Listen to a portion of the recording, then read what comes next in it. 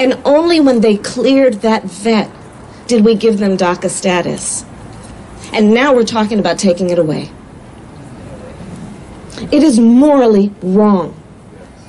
And when we all sing happy tunes and sing Merry Christmas and wish each other Merry Christmas, these children are not going to have a Merry Christmas. How dare we speak Merry Christmas? How dare we?